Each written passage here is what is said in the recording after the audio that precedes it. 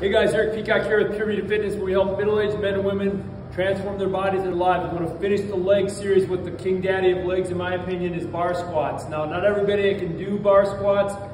You have to have good shoulder mobility. You have to have good mobility with your squat. So if you don't have the right mobility, this is not the drill for you. But if you have the mobility, this is, I think, the best exercise for building lower body, just because it has a great anabolic effect. Real important is your setup. I always like to set the bar about chest height, about armpit height.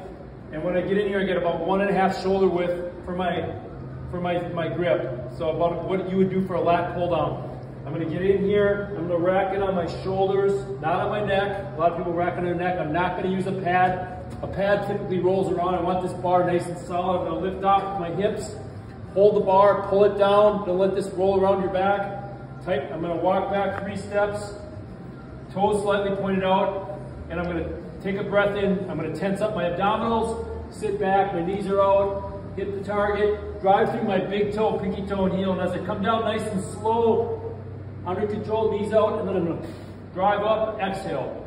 Nice and slow, hit the target, up and exhale. Get my hips all the way through. 1, 2, 3 in, my feet are even, send it down.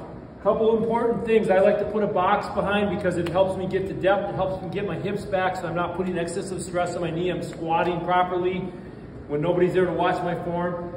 Also, don't worry about adding weight right away. Start with getting the form right.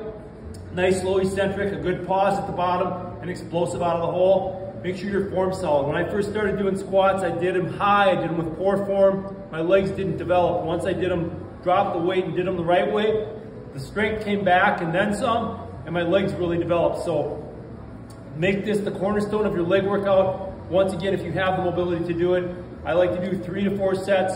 6 to 10 reps is a good place to start. There you go. That's the end of our leg series. We'll see you next week with a whole new series for June.